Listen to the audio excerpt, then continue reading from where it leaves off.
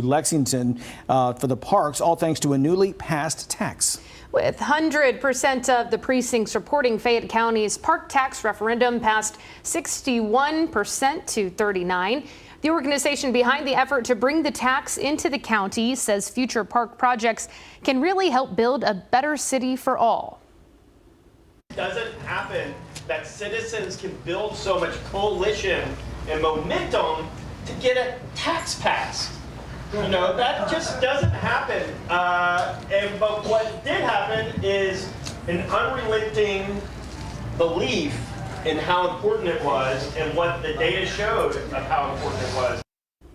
Well, the tax would create $8 million annually to fund more than 400 capital improvement projects in more than 100 Lexington parks.